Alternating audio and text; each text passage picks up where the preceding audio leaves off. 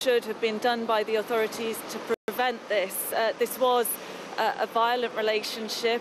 Just shortly after the double murder took place, I spoke to neighbours who knew Tareen and Raneem as a couple, and they said that they had called the police on several occasions because they'd heard arguments and they were fearful for Raneem's safety. We now know that there was some kind of restraining order had been put in place as well in the days leading up to the murder against Tareen, and of course those phone calls, a number of them made to police on the night of the murder, and in fact Raneem on the phone to police as she and her mother were fatally stabbed. So questions for the response of the authorities to this. There is an independent Office for Police Conduct investigation still underway into West Midlands Police response. At the moment, legal argument going on between the prosecution and defence on the basis of plea resolved.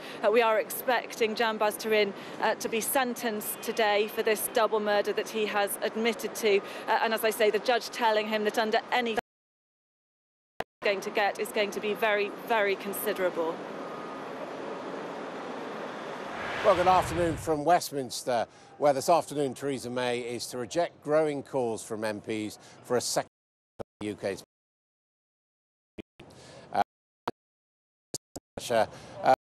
Parliament for another public vote as to address the Commons later this afternoon. Mrs May says it would cause people's faith in democracy. A message that's been echoed by some of her cabinet colleagues this morning. Well, I think the Prime Minister is absolutely right to rule out a second referendum. We asked the people to decide. They decided. They've put their faith in us. We mustn't let them down. We have to deliver on Brexit, and that means we can't come up with something else in Parliament. We have to deliver on that result. My first point is that we need to get the withdrawal agreement through Parliament, and that has my full support, and I hope that the Prime Minister will get the amendment changes that some. After that, we need to find out what Parliament is, where the majority of in Parliament at the table. We should consider all options.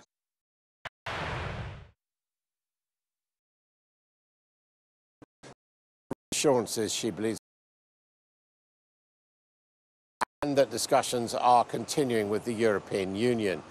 Well, joining me now is the Conservative MP and member of the Brexit Select Committee, John Whittingdale. Welcome to you.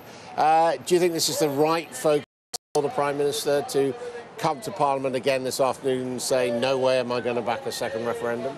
Well, the Prime Minister always comes and gives a statement to Parliament after a meeting, but in this particular case, I think there have been speculation about calls for a second referendum, and I will very strongly support the Prime Minister if she gets up and says that that is not an issue. We've had a referendum. The outcome was very clear. The debate now is how we deliver it. How strong do you think the pressure is, though, does appear to be growing because of the stalemate in Parliament, to put it back to the people? Well, I think there is pressure from people who never liked the outcome of the first referendum and want to try and reverse it. But the people who voted Brexit, who were the majority, I think would be rightly appalled if the government turned around and said, well, you got it wrong, so we're going to have to go and do it again. But the problem is it's kind of catch-22, because it's people like you who back Brexit, who don't back the Prime Minister, who are opening up the possibility to there actually being a second referendum. Well, I hope that we can find a way through this. It's obviously very important we do. What I would like to hear from Prime Minister is that she is continuing to exert every effort an assurance, a legally binding provision from the European Union, which will allow us to leave the backstop and that we will not be trapped permanently in it. And then alongside that, we do need to be making serious preparations for the possibility of a no-deal outcome.